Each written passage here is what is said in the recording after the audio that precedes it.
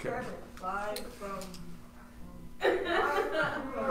Hey, welcome Branch fam. Thanks for joining us, whether you're watching live or after the fact. We're grateful that you've taken the time. So we're continuing to look at the kingdom of God this week. So join us as we sing, and then we'll look into the Bible in a little bit.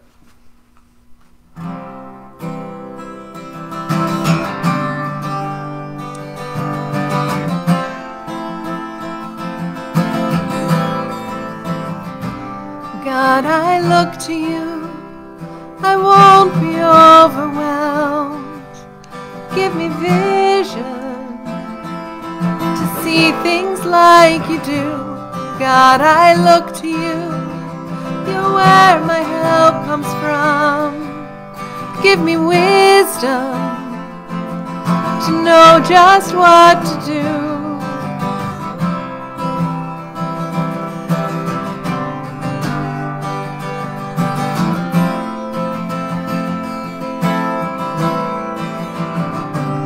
God, I look to you, I won't be overwhelmed. Give me vision to see things like you do.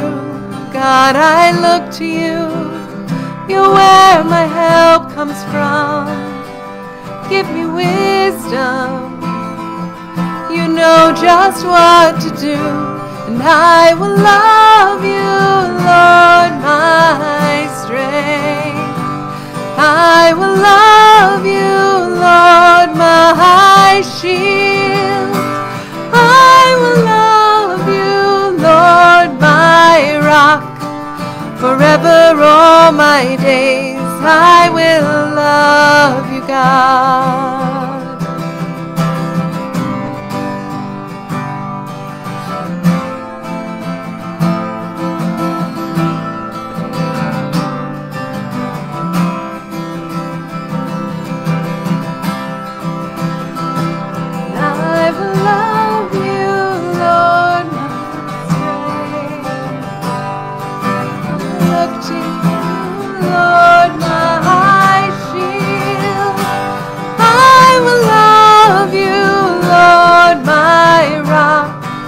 Forever all my days I will love you, God.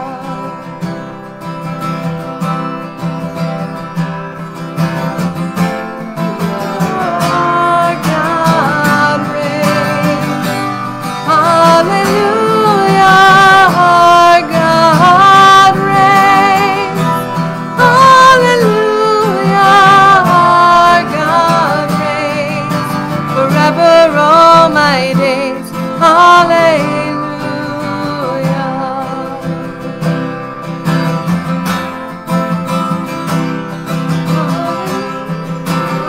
Hallelujah, our God reigns. Hallelujah, our God reigns. Hallelujah, our God reigns. Forever all my days, hallelujah.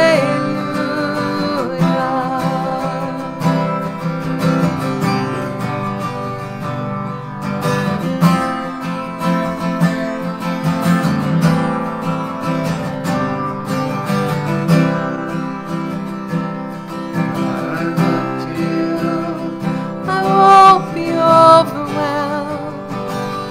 Give me vision, you know just what to do.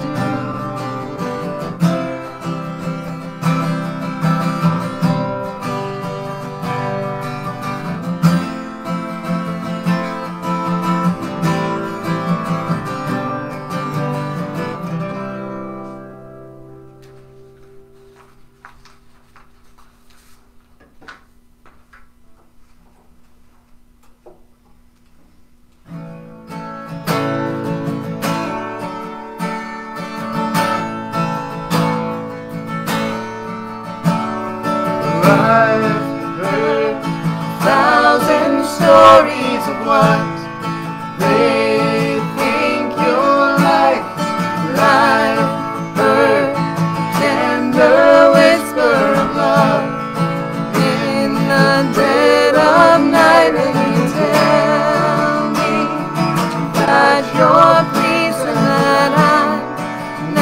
never alone. You're a good, good Father. It's who you are. It's who you are. It's who you are. And I'm loved by you. It's who I am. It's who I am. It's who I am. See many searching for answers, far and wide. But I know we're all searching for answers. Only you provide. You know just what we need before we say a word. Good, good Father. It's who you are. It's who you are. It's who you are. And I'm loved by you. It's who I am. It's who I am. It's who I am. You are perfect in all of your ways. You are Perfect in all of your ways. You are Perfect in all of your ways.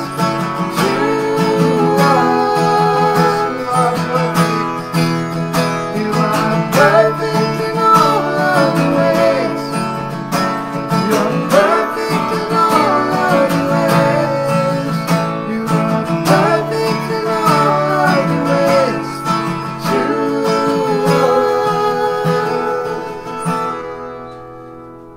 love so Undeniable. I can hardly speak. It's so unexplainable. I can hardly think as you call me. Deeper still as you call me.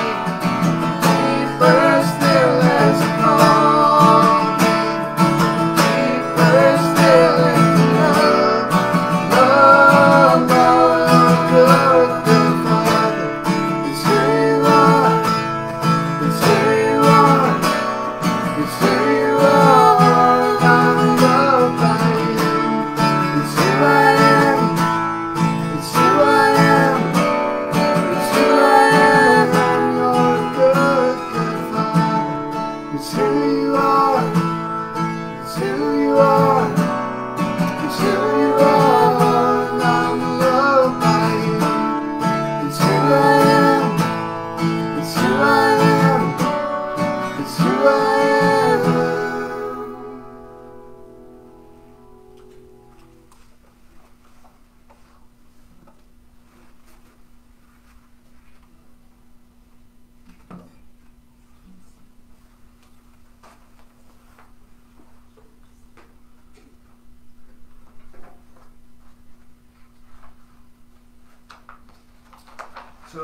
So I grew up going to church with a dad who was a pastor, and I've seen a lot of things. You know, there's like this complete subculture that churches create, and if you grew up in it, then you are generally privy to all the happenings in that. And at some point, celebrity pastors became a thing for people because they're the ones that you saw, you know, writing books or TV. And then somewhere along the way, when I was, you know, probably elementary school and middle school and on, there was like, you would just see or see the headlines about Jimmy Swaggart and Jim Bakker, and then later on Ted Haggard and Tullian Tchividjian, who was one of Billy Graham's grandsons, and all these guys who had been preaching one thing, and yet they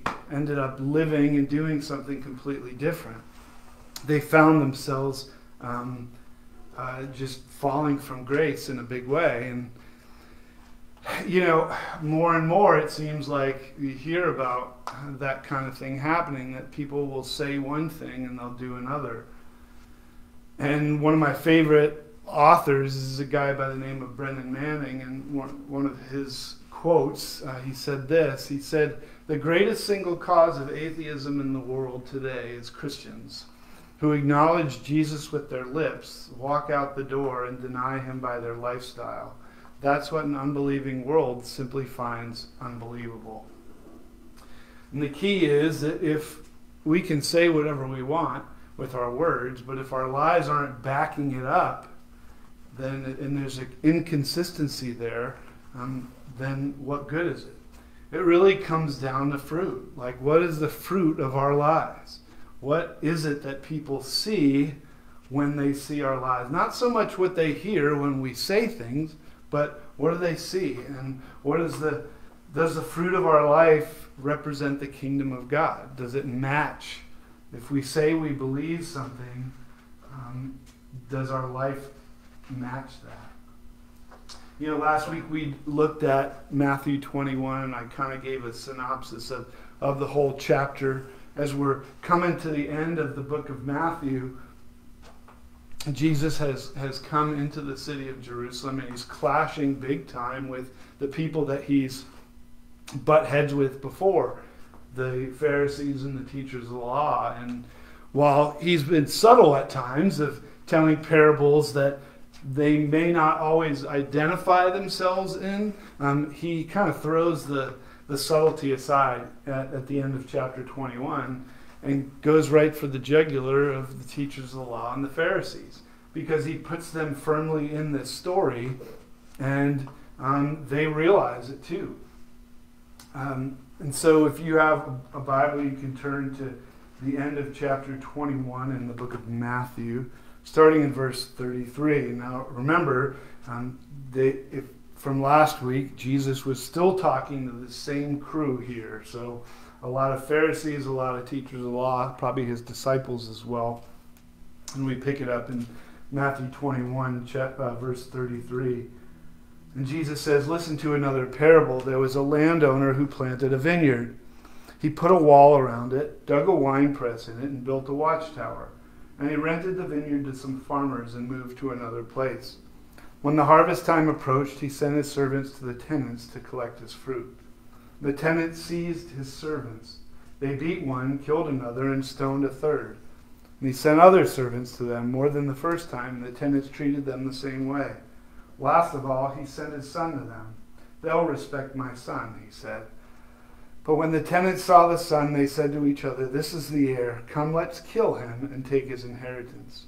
And so they took him and threw him out of the vineyard and killed him. Therefore, when the owner of the vineyard comes, what will he do to those tenants?"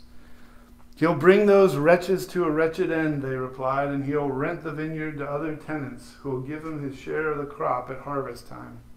And Jesus said to them, "Have you never read in the scriptures, 'The stone the builders rejected has become the cornerstone'?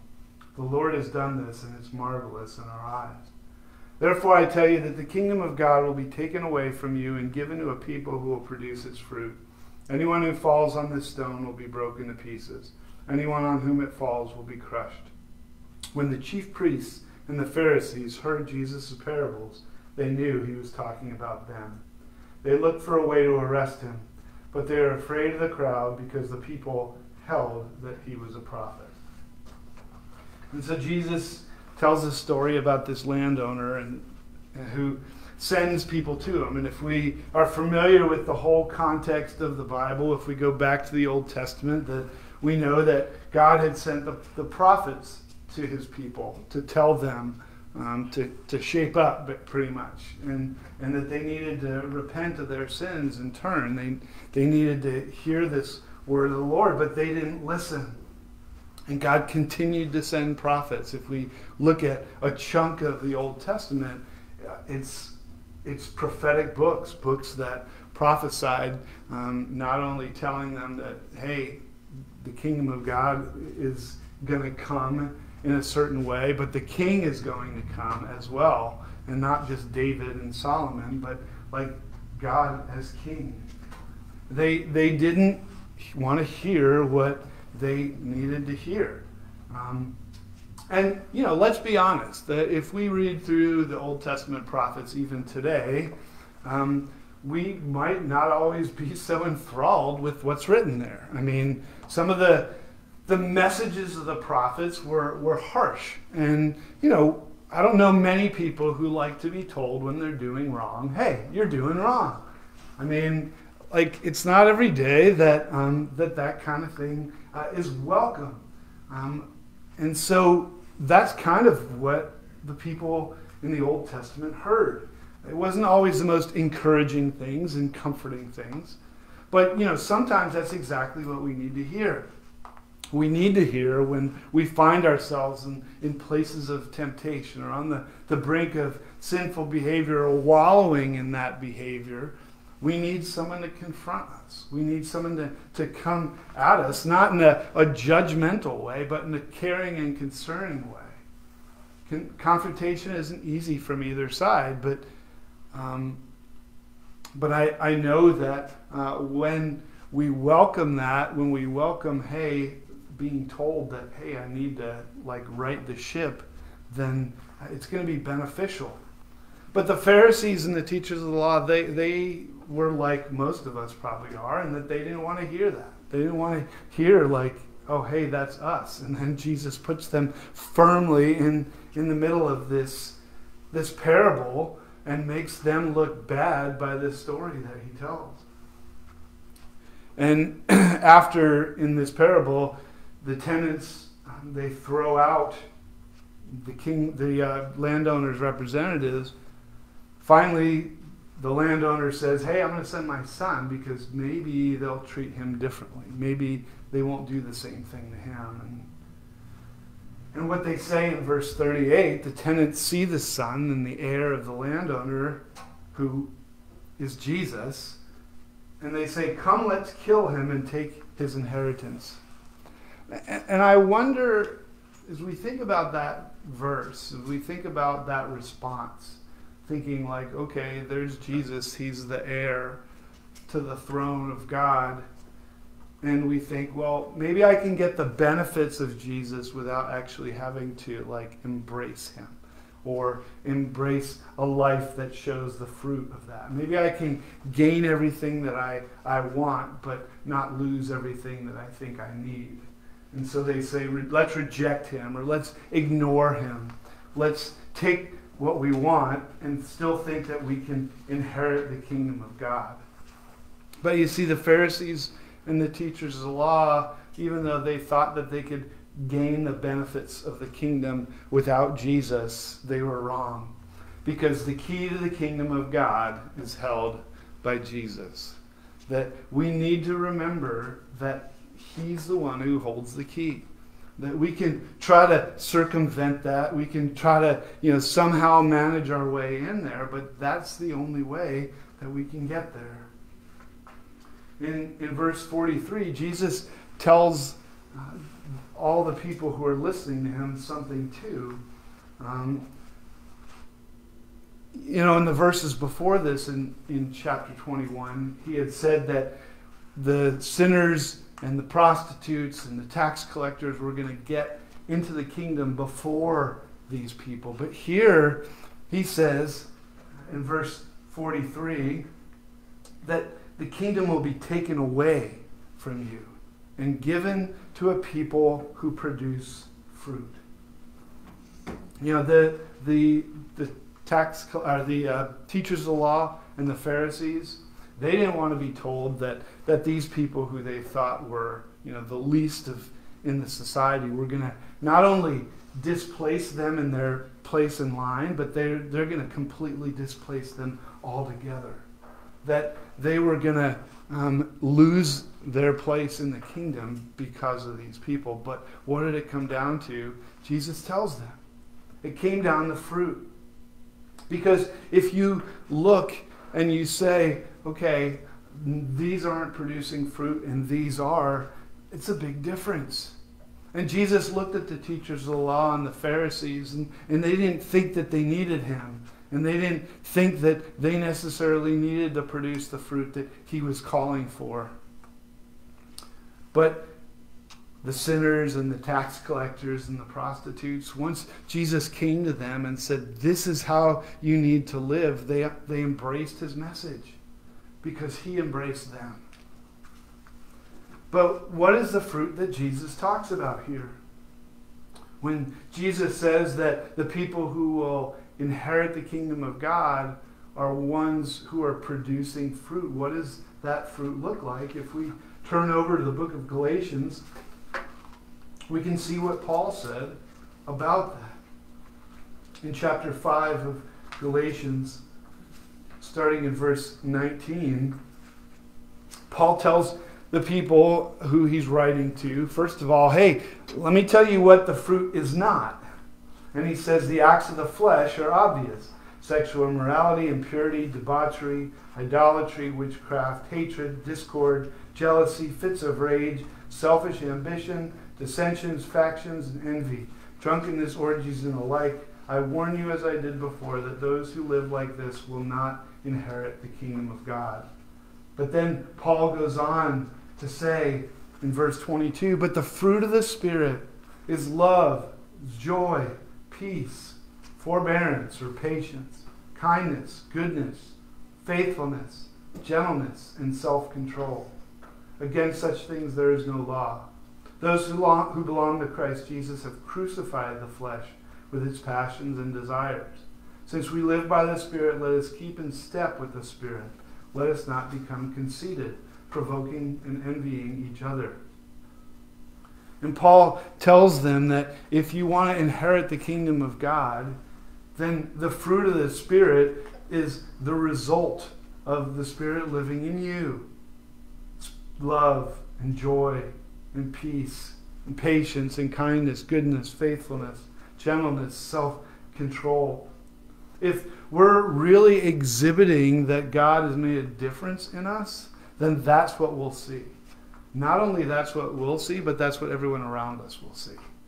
We can say whatever we want, but if we're not exhibiting these things, then we've got to ask ourselves, has God really made a difference in us? That's the fruit of the Spirit. That's how the Holy Spirit begins to shine through us when we're saved. And, here's the thing. Two things looking at that list. First of all, it's the fruit of the Spirit. It's not like the fruits of the Spirit, right? So we can't say, okay, which ones am I good at? Oh yeah, I can do love pretty well. I can do joy. But patience, yeah, let's put that aside. No. Paul tells us here that all of these things are things that we need to exhibit. All of these things are things that people need to see in us. Now, and let's be honest, some of us really stink at some of the things on this list. But are we moving towards that? Are we moving towards improvement in these areas? I'm not saying that we're all going to, reach perfection here in this list. You think about a tree as it grows fruit, right? In the beginning of the season, the fruit looks really, really small. And then over time, it just continues to get bigger and bigger. And even when it looks ripe, it may not be appropriate to pick it because it's not fully ripe. And so you think about the fruit of the Spirit in the same way, that it's ripening on us as we grow in Christ. It's not like all of a sudden we wake up tomorrow morning and all the fruit's in full bloom on our branches. No, it takes time. And are we willing to invest that time?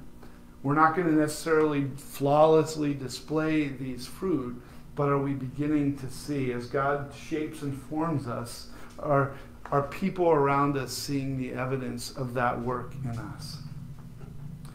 Paul says in verse 25, since we live by the Spirit, let us keep in step with the Spirit. And the imagery there is somewhat lost in English, because in Greek, this idea of keeping in step is really kind of a military idea. That if you think about seeing an army together, that they stay in step and in cadence with one another, and nobody's off. They all are in step with one another. And that's what Paul's saying here, is that if we are living in the Spirit, then we need to stay in step with the Spirit.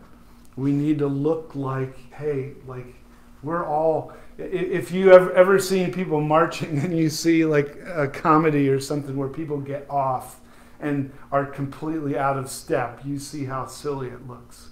Well, Paul's telling us that we need to be in step. We need to make sure that we're in sync with the Holy Spirit here. He gives us the rhythm that we need in order to keep in step with him. And that way, again, going back to what Brennan Manning said, that a watching world around us will see that we're in step and will see the fruit that we exhibit. Again, that doesn't mean that we just forget making sure that our words match that. We need to make sure that our words match our actions, but it needs to go both ways.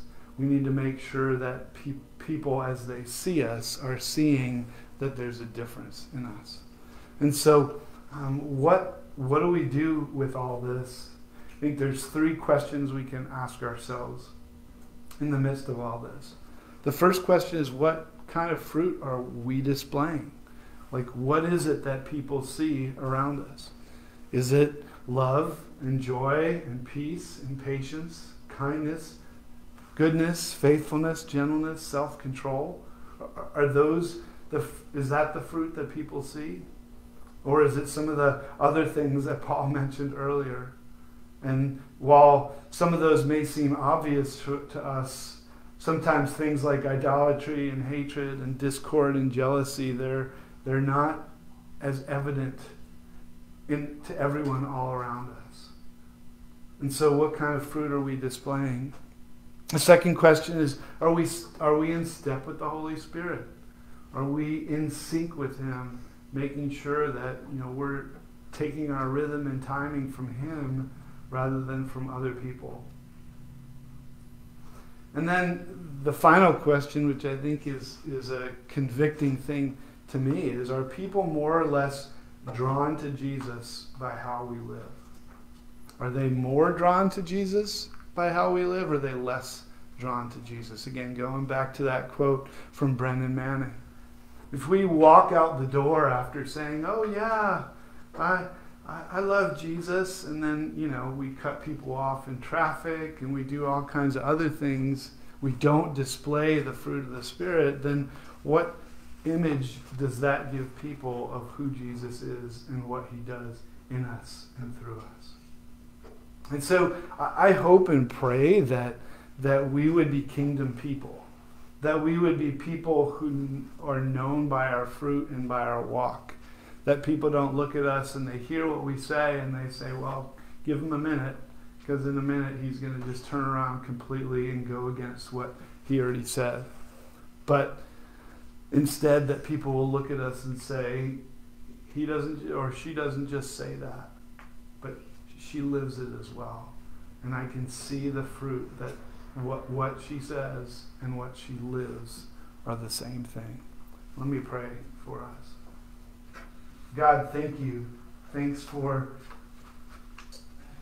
just this word to remind us that we need to be in step with your Holy Spirit, that we need to listen, and we need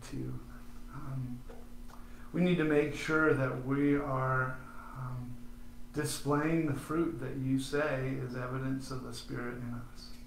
And so, God, may that be our vision, may that be our pursuit, that people would see you in the fruit that we yield and that we show. And so, God, continue to be with us, I pray. Give us the strength and power we need to live in such a way that people see you in us. In Jesus' name, amen.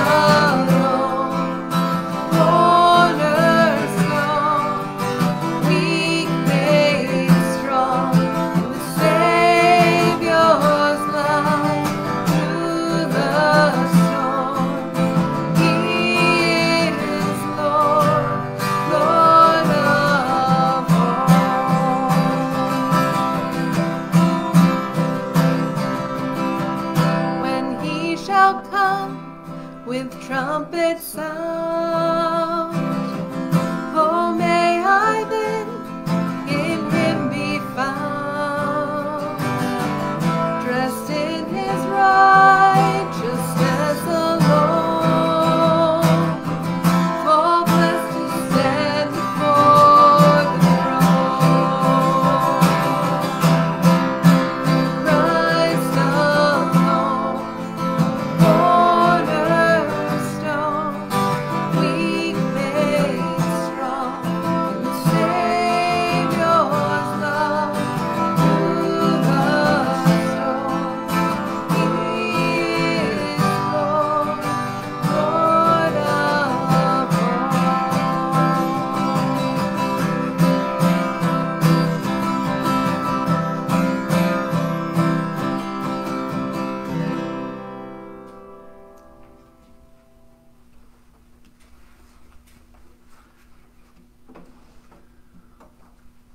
Well, we don't have smell-o-vision. If we did, you'd smell the fresh paint that was put here yesterday.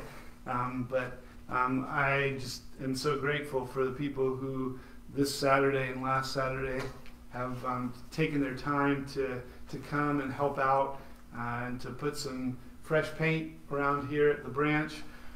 We're looking forward to the day that we can get in here safely and begin to have services here and do other things as well.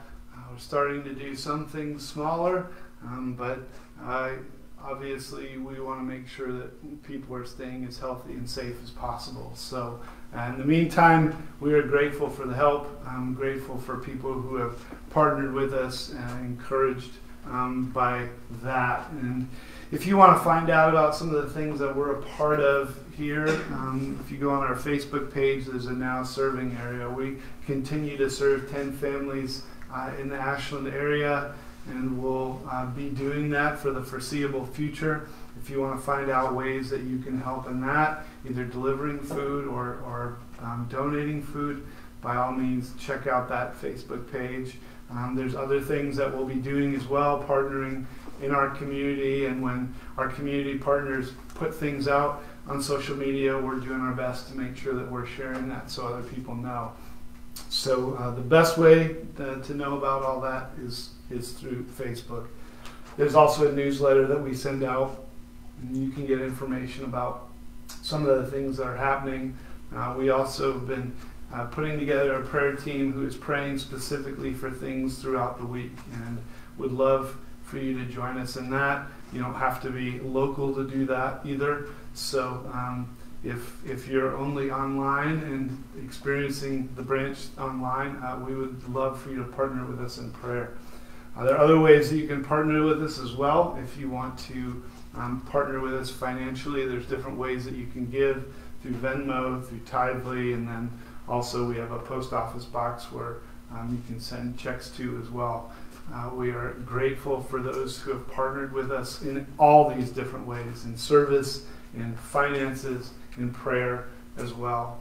And we'll just continue to see and pray that this virus gets vanquished, or at least gets on the down low, so that most of us don't have to fear it anymore. But in the meantime, stay safe and make sure that you're doing what you need to do as you go out. And like I said, we'll be publicizing anything that we have in person in the next few weeks and months. We'll make sure that we're abiding by regulations too when we do meet in person. So thanks for taking the time again, whether you're watching live or after the fact. I'm grateful, and I hope that God can use you this week to be an example, and that people can see the fruit of Him in you throughout the week. Remember that you don't do that alone, but you do that with what He gives you. So as you go out into this week, remember you go with the authority of the Father, you go with the power of this Holy Spirit, and you go in the name of the Son, Jesus Christ, our Lord. Amen. We'll see you next time.